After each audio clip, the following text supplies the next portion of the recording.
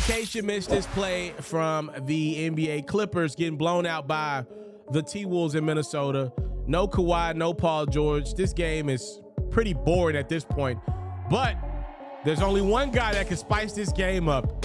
Only one thing that could. Off the rebound, it's none other than Rudy Gobert turning it to the point guard for Utah. Gobert with the dribble, the fake, and he misses the layup, then misses the catch, and the ball goes out of bounds. Are you kidding me? Rudy G about to make the highlight of his career, the fake, the $30,000 move with the 2-cent finish. He can't believe it. His teammates are clowning him like, Rudy G, what are you doing? At least his T-Wolves got the win over the Clippers. Oh, man. If you watch this video, please make sure you subscribe to this YouTube channel at Hoops Pharaoh. Our goal in 2023 is 100,000 subscribers, and I believe we can accomplish it quickly with your help.